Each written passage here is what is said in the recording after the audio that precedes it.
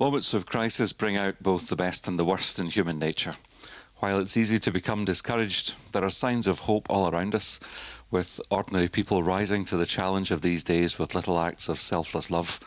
A concerned phone call to an elderly relative, a bag of essential supplies for neighbours unable to get out, and whole communities finding creative ways of coming together when we can't leave our houses. The story of Father Giuseppe Berardelli is a bit more dramatic than most. He was the parish priest of a little town of Casnigo near Bergamo. Aged 72, he travelled everywhere on his trusty old motorbike and greeted everyone he met with a ready smile and a friendly word.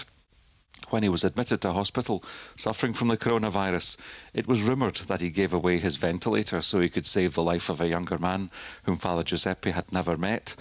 What we do know is that he was buried, much loved, but without even a funeral. His story reminds me of another priest from another era, Maximilian Kolbe. Imprisoned in Auschwitz concentration camp, Kolbe saved a fellow prisoner about to be executed by offering to take his place. When he was officially recognised as a saint, the Pope called him a martyr of love and the patron saint of a difficult century. Who knows whether Father Giuseppe was a saint, but in a way, it doesn't matter. Stories of people like him and Kolbe provide inspiration and hope for people all across the world. And maybe the ventilator we give to our neighbour will be an encouraging word, a good meal, or some help with the homework. Maybe our martyrdom will simply be to stay indoors and suffer this difficult season with patience.